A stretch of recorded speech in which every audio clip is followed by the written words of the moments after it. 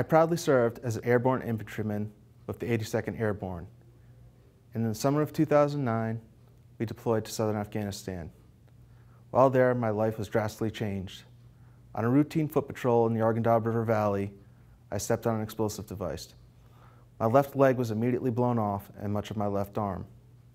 My recovery took 3 long years. And while it was very grueling and I went through some very dark places, I knew that I could not let the Taliban win. Every day I was alive and functioning was a victory over them. And if I can survive and overcome the adversity I've gone through, so can you.